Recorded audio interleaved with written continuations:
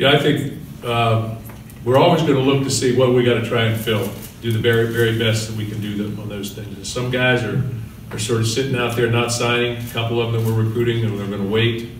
Other guys are making the decision now. I think most of the people making their decision now, probably 90% of the players out there. So we'll see how it all shakes out. I do believe that from an offensive line perspective, this may be the best class we've ever signed in my 12 years here.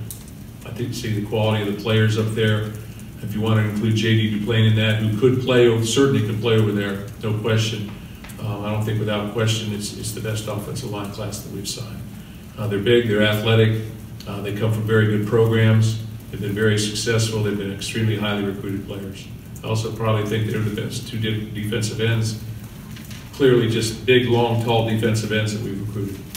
You know, they can get up and go, and then, you know, you can just, when you stand there in the doorway and they can once put their head in the doorway, you know, you feel pretty good about them walking by.